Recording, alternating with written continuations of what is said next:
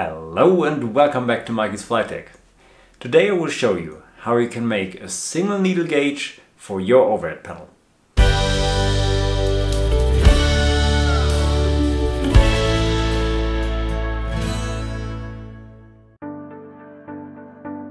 The top plate is sprayed back before the engraving.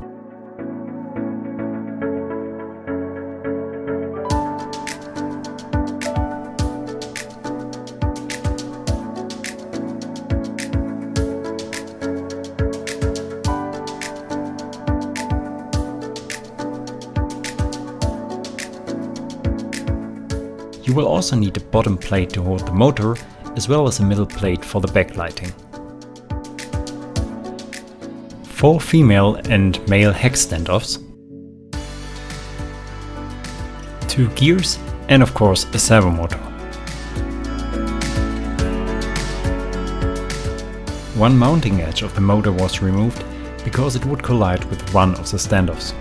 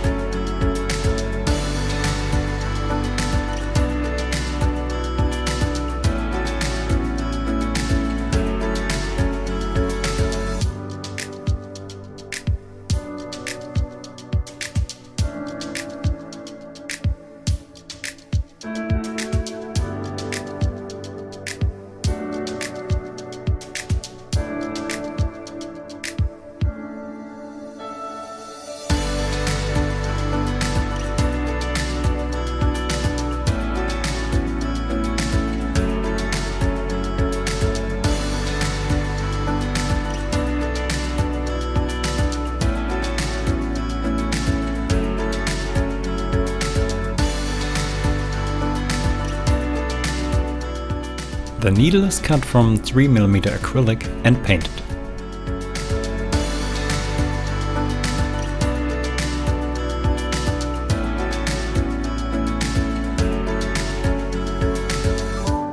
The shaft is cut from a 4mm acrylic rod and glued to the needle.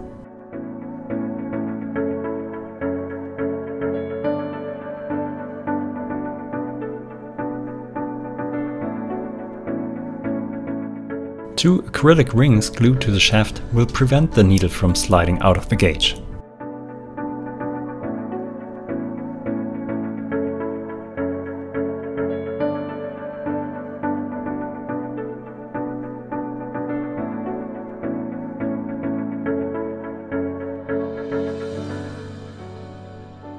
Now you have watched me for some time assembling all these parts, which wasn't too difficult until now, which surprised me. But now only the gears are missing. And before you mount the gears, you have to ensure that this pointer here is set to the middle position, which is the 0 position. And you also have to ensure that the motor is turned to its middle position, which is the 90 degrees position. You know, a motor has a range from -90 degrees to +90 degrees, and not all motors make this really clean. So sometimes they only turn to 89, 84 or something like this. And to ensure that the middle position is set correct, you can program it to move to the 90 degrees position, and you can match this with the position of the pointer. On my website you can find a little Arduino script which sets your motor to the 90 degrees position, so you just have to connect your motor to the Arduino and it automatically turns to the middle position. I will also mark this position here on the acrylic sheets so that I don't have to look always at the front to ensure that the shaft is turned correctly. By the way, the shaft. I have made this shaft from clear acrylic because I hope that some rays of the backlighting will find their ways into this pointer here and so illuminate the pointer so that it's more visible when the cockpit is dark. I will see if this will turn out good.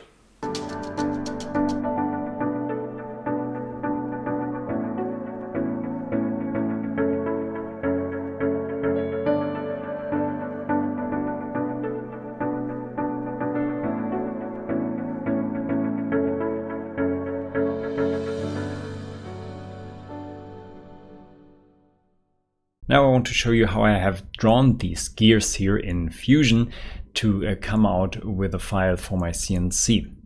Fusion comes with a plugin that can construct you those gears here, and you have to insert it. And you can find this under Tools, Add-ins, Scripts and Add-ins. And here you can find the spur gear add-in. And when you have inserted it, you can find it under Solid and the Create tab down here. And what this does is that it gives you different parameters with which you can define your gear here. First of all, I have to insert my number of teeth. The standard and pressure angle I leave unchanged. The gear thickness will be the thickness of my acrylic material, which is 3 mm.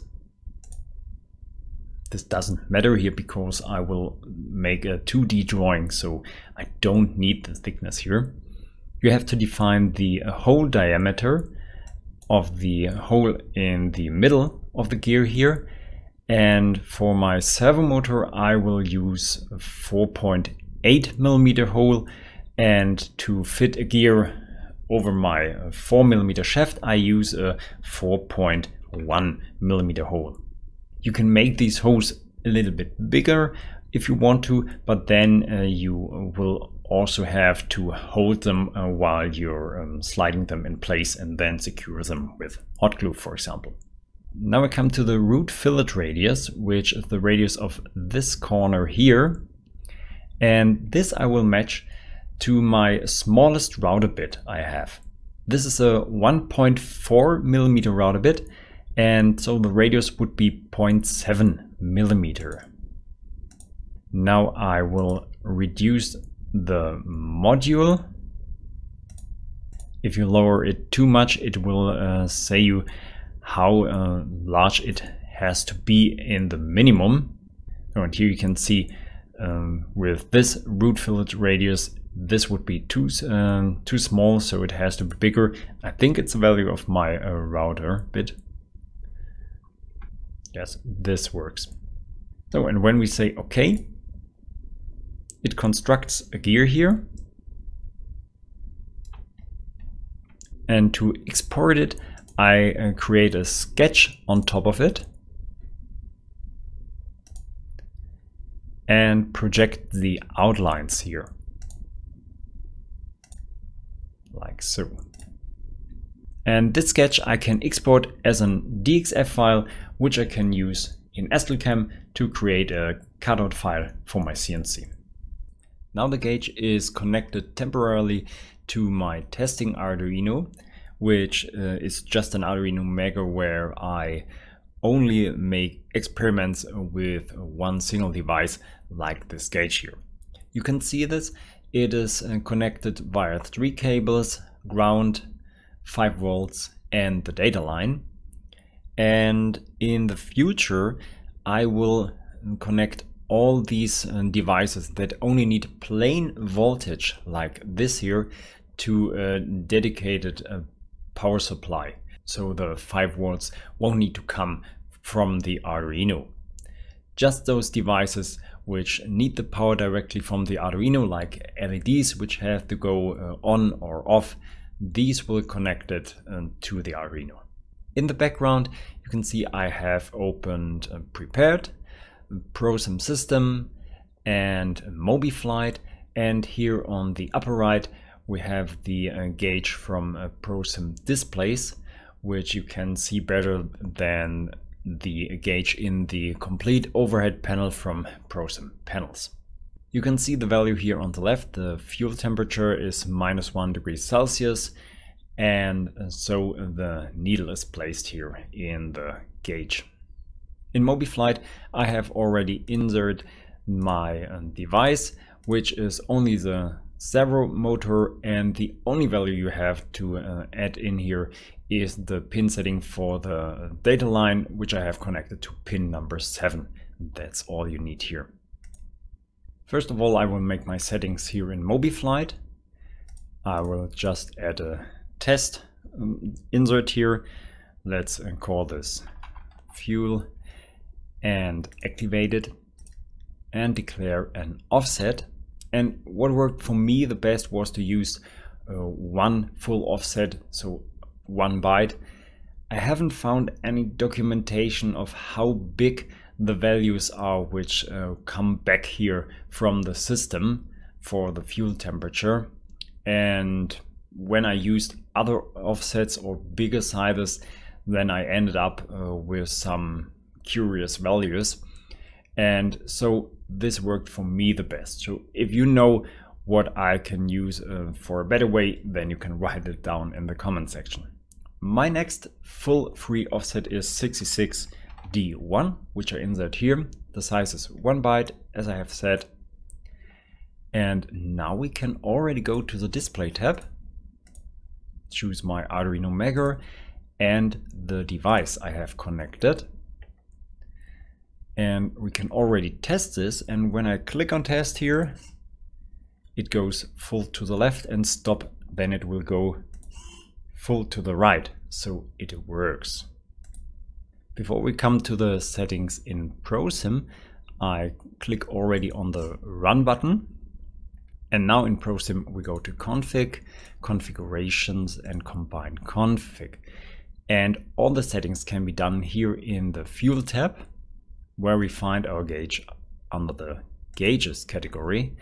And here you can see already on the first place the fuel temperature. I will insert the same offset I have used in MobiFlight, an FSURPC 8-bit unsigned offset 66D1. And what we have to do now is to say Prosim where these values here are on my gauge. And I will move these sliders and try to position the needle on that value. So you can see this here. I grab the slider, and when I move it, then the pointer is moving too. The best way to position it here is when it comes near to the value, then you can just use your arrow keys. So I think this should be the 0 value, and the same I'm doing with the -40.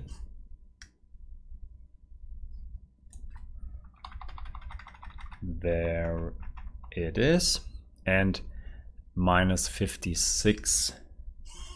I can't reach full the -56 here. I go up to the point.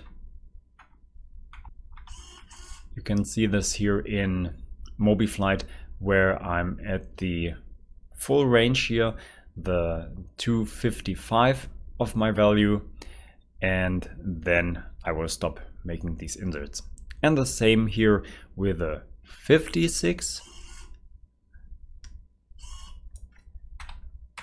I go down to 0, and 40.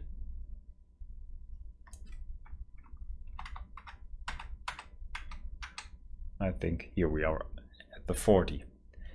So these are the settings we have to do in Prosim.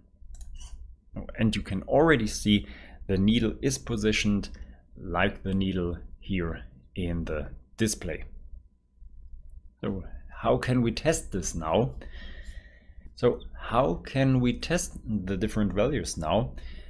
I found that the method which works best was for me to manipulate the outside temperature here in Prepared.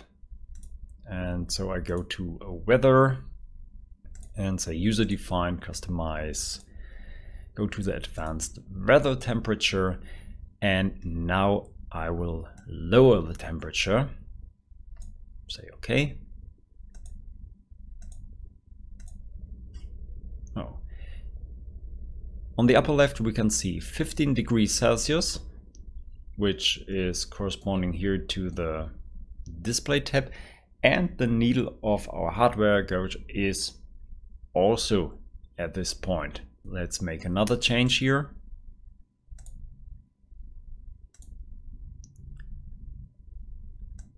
A lower temperature.